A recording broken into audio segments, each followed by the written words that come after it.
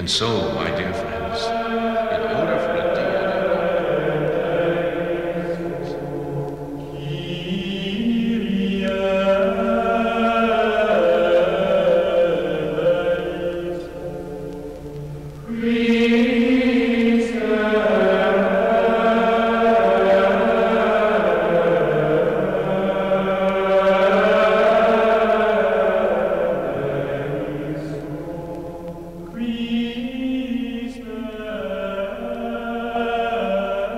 Welcome to the prayer meeting. No collection. Bring a friend.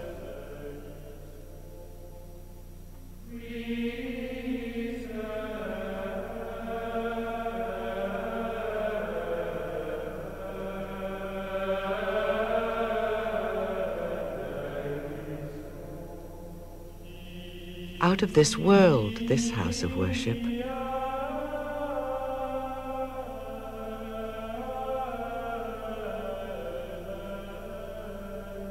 No vaulted ceilings, no stained glass windows. Eye-opening, mind-boggling.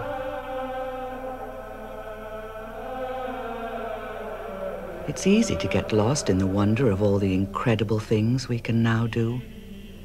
You could spend hours, even days, walking the aisles, noting ideas, savoring them, jotting them down for future reference, meditating on them.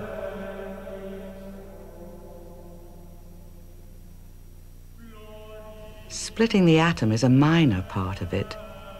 We now stand on the brink of being able to transform ourselves and our environment according to our whim and caprice.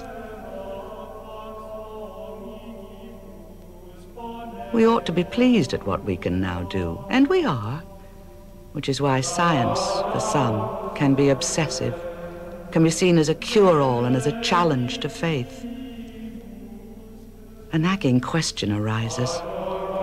Which is worse, relying too much on science and technology, or dismissing it entirely? Have we lost our sense of the spiritual value of the material world? Our sense of wonder about it all? It's a question with far-reaching consequences. It's one thing to worship material things obsessively as an end in itself, and quite another to ignore what is happening all around us.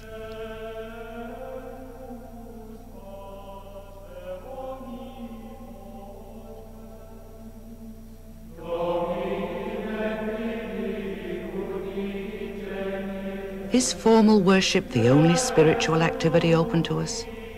Are there not opportunities here and present, part of our spiritual activities?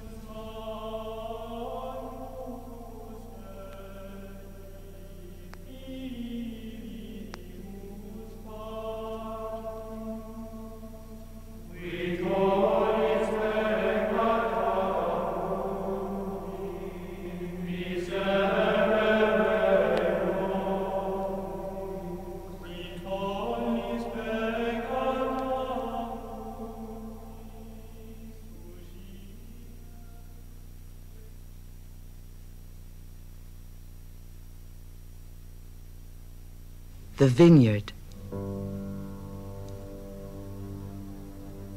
We have discovered more about the planet Earth in the last decade or two than in previous history, and this has deeply affected our understanding of creation.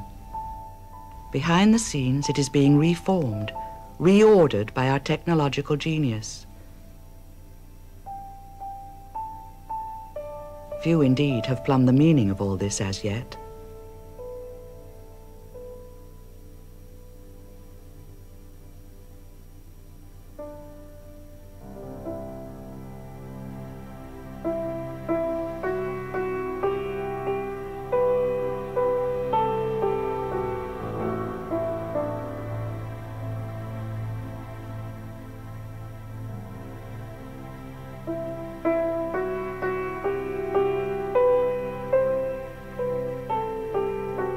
Modern discovery has focused on the pieces, the fragments. Can these pieces, these fragments, be reassembled into a fuller vision of the world?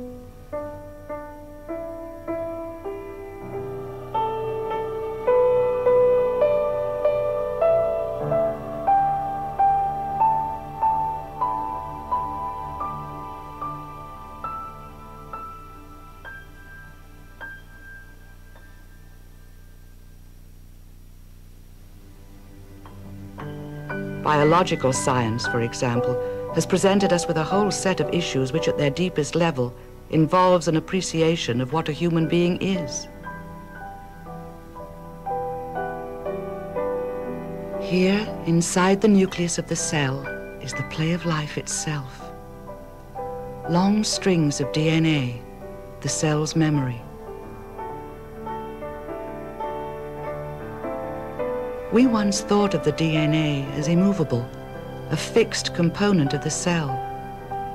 We now know that their function depends on their ability to move around.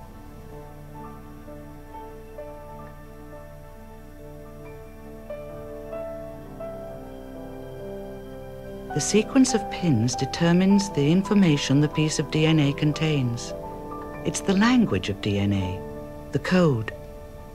Perhaps 100 or more pins are needed to make a sentence, to make a gene, enough to code the composition of a protein.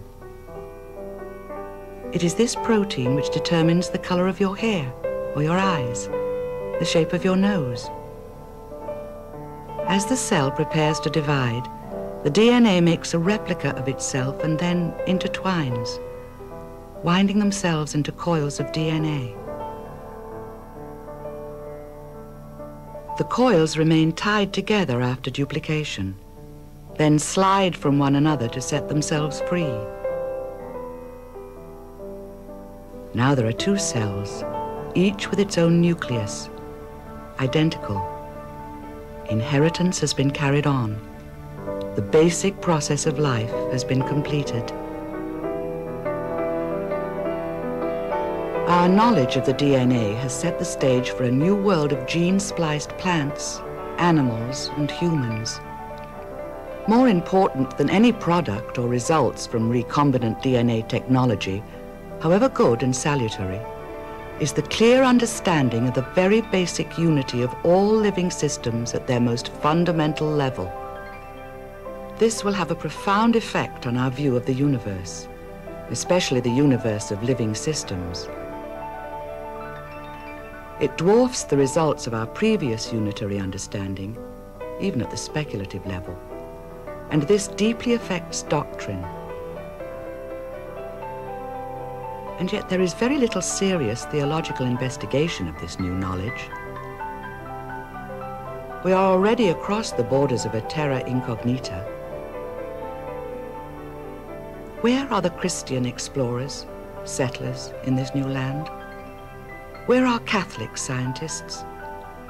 Without them, the Church will never be at home in this new world opening up before us.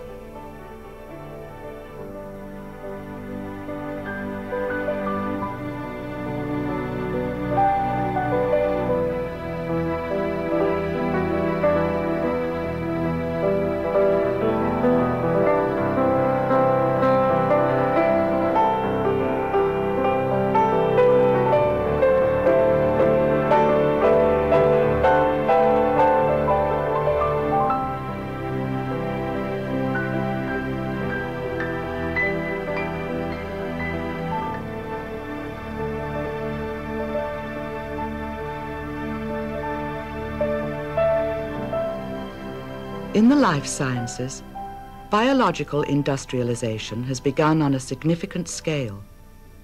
These sheep, for example, are experimental, and they are cloned. The spotted ones have been used as donors and recipients for micro-manipulated embryos. You may wonder whether these techniques could be applied to human embryos. Well, being general techniques, of course, the micromanipulations could be carried out with any mammalian embryo, including a human embryo. But I think it's a question whether the result would be the same. There's no guarantee that a human embryo would have the same viability, the same spare capacity for development that a sheep embryo has. And there are a number of other problems, both technical and biological problems. And of course, on top of that, there's the very serious problem whether one wants to undertake that sort of thing in humans. But as far as the manipulations are concerned, they could certainly be done. In this way, almost without knowing it, we have entered into the era of predictably intervening into human life. I know that you'll find many people who express antagonism to molecular genetics and to what is loosely called now genetic engineering. I'm not one of those people. I believe that without genetic engineering of human beings, the human species will become extinct. This is the first time that any species has had enough knowledge of genetics to be able to control its own destiny. Nobody has ever had that chance before. Sex is fun, but it's not the best way to make good people. One way in which selective breeding might be accomplished is shown here. The idea is a simple one. Mature eggs are removed from the ovary of an individual of selected genotype. This is fertilized with sperm from a similarly selected individual of good genotype. The fertilized egg is then allowed to divide to the 64 cell stage and is then implanted in a receptive uterus where it grows into a fetus and thence into a normal child. Let me show you a film strip from an in vitro fertilization clinic. The basic technique is nearly a common procedure now. To obtain the human egg, this is done by the procedure of laparoscopy. The egg, once obtained, is put in normal saline solution and fertilized with the male sperm. Fertilization occurs and the embryo then develops to a multi-cell stage and is then implanted in a receptive uterus. We might wish to select for particular genes, such as those associated with high personal energy, those associated with longevity, and those associated with high intelligence across the board.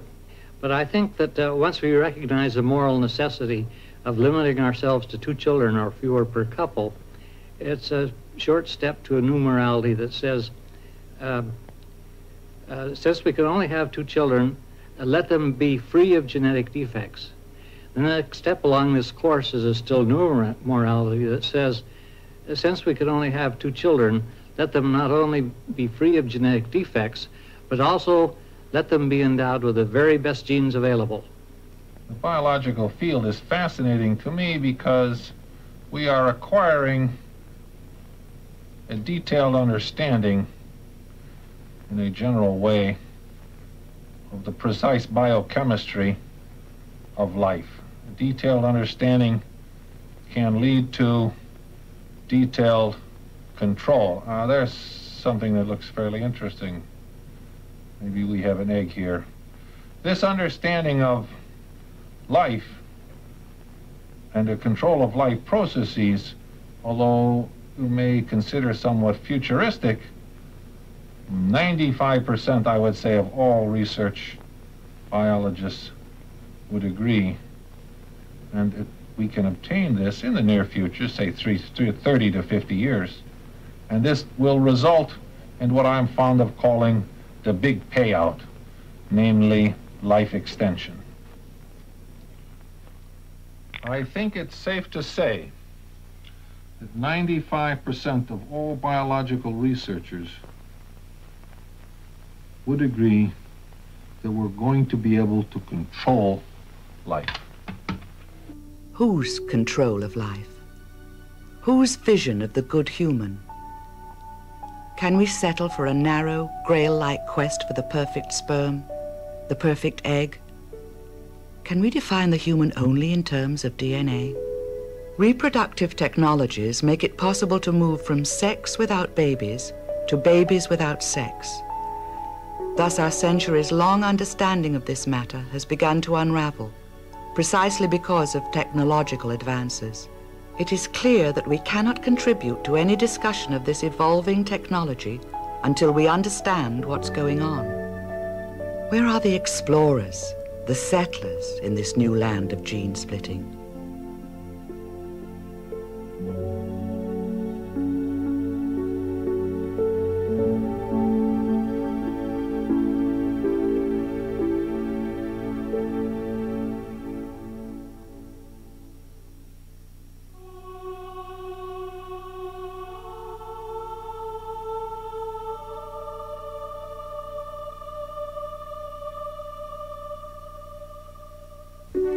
Artificial intelligence, machines that can reason, judge, understand. Can they? Will they? The advent of fifth-generation computers raises serious questions. What is a human being? What is human intelligence? What is the difference between a machine-centered society and a human-centered society? In the exploding world of information technology, the medium is silicon, but the message is salvation. The ability of a machine to sort out a world of crushing complexity, to save us from sickness, oppression, and danger. There is no end to the disciplines, the possibilities invoked now in the name of artificial intelligence. Inference and reasoning, planning and problem solving, learning, logistics, linguistics, even psychology and philosophy. Computers have changed forever the way the world thinks, acts, and plays. In the future, for example, there will be no lower labor costs than the intelligent machine. This single, simple idea, when realized, will have an enormous effect on the distribution of wealth. Now the cost of labor is more and more shifting to those areas where labor costs are low, principally the third world countries. But with new and even more advanced electronic robots, production can and will return to the rich industrial nations. What then? How will these economically depressed countries respond in the face of mounting debt and massive unemployment? We are talking now about large areas of the world's inability to feed itself and promote work for its people in a nuclear age. Society clearly benefits from intelligent machines designed for human services. These range from the frivolous to the fantastic. A robot for geriatric care that listens and never gets tired of hearing your favorite stories. Or one for those who have little or no control over their arms and legs, that brings their world a little closer. In time, too, computers no larger than molecules, microscopic computers designed to circulate inside the human body, even within living cells, can be programmed to monitor vital functions. But all this may be a Faustian bargain. Will the computer ultimately homogenize us? Will computers replace teachers? Will education become standardized and therefore sterile? Will the classroom look more like an assembly line than a place of learning? The demands of the new technology are voracious. The human brain itself is said to be in need of improvement. These are all my sculptures. This one is Quest for Better Brain. Present man with a small brain, defenseless, lizard-like, he is climbing out of the darkness of 20th century towards his best hope, the better brain. This is a hybrid, a combination of Albert Einstein and Albert Schweitzer, because I think that is what we need. Not only better brain, but also better instincts. For the past 18 years, we were studying conditions to obtain optimal brain development without changing the genes. So it will be not genetics, but euphenics, the improvement of the phenotype. That means it will be the non-genetic bioengineering. Well, will it ever be possible to devise such methods to be used for humans? We don't know. But if it will be possible, it will be very important. We mustn't forget that all these experiments are just the beginning. After all, this is only 20th century. Are we, as Carl Sagan has suggested, only a collection of water, calcium, and organic molecules? Can we accept such a limited notion that all things, all human beings are malleable, manipulable? If the mechanistic view of the human prevails, Will artificial intelligence make our choices for us?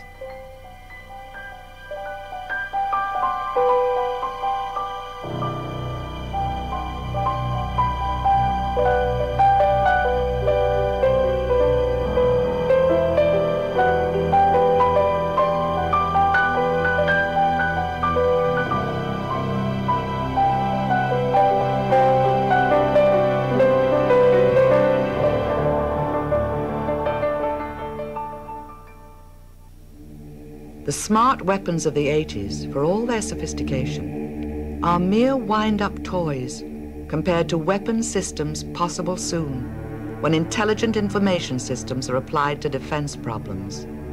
An astounding new breed of weaponry will be created and distributed in the 1990s and beyond. Smart robot weapons, drone unmanned aircraft, unmanned submarines, and land vehicles that combine artificial intelligence and high-powered computing. All these can be sent off to do jobs that now involve human risk. Machines can be used on battlefields to coordinate complex weapon systems. Will the human race destroy itself? Out of history comes a sobering truth which speaks to the probable risks of such an event. The human enterprise, we have come to learn, for all its brilliance and creativity, is basically blundering. We talk of systems that will protect us and improve our lives and welfare. Smart, dispassionate machines, programmed to exclude error. We designed for zero probability of error. But we know that there is no such thing as zero probability of error. Can we forget that an unprecedented series of mechanical failures and human errors took a reactor close to meltdown? If political balances are precarious, how much more precarious are the biological balances? We know now that with our weapon systems, we can blow up the world and do it instantly, but disaster can come as well in measured doses and over time. The possibilities arising from a misuse of genetics, for example, are much more subtle, but just as pernicious. Will we destroy the vigor and beauty of human life because of our meddling in it? Will the tremendous potential for good built into the life sciences be squandered in misuse?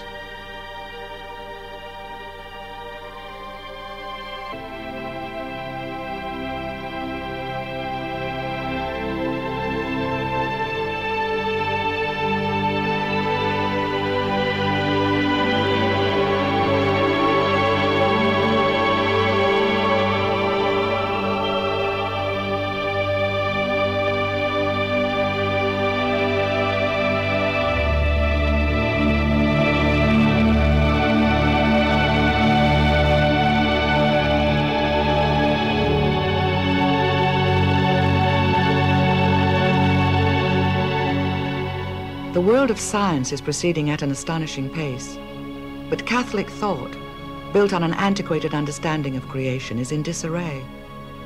The call of the bishops in 1977 for Catholic scientists to form communities to pool their experience and wisdom has gone virtually unanswered. Where are our scientists? What are we doing to encourage them to dedicate themselves in a mission to the scientific community? Will science be the one neighborhood in the city of the world in which we have no evangelists? Christians at a distance, never to explore the principal issues of our time with our hands in our lifetime. Why do we remain so remote? Don't we understand that our world is constantly being reshaped? Have we a right to shape the vessel if we don't work the clay? The options are clear. If we are to remain faithful, there is no choice. There is only decision.